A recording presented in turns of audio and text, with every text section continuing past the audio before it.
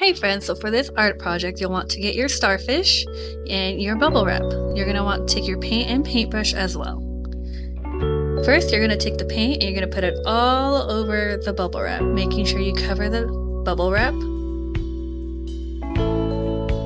Once you're done, you can add as much paint as you want. You can even add other colors. I added blue. Once you're done, you're going to flip it over and you're going to press it down on your starfish. And it makes a nice print. You're going to keep going until the whole starfish is covered.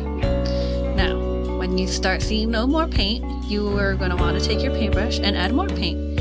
You can add more colors if you want. I'm going to keep going with blue because I like the color blue.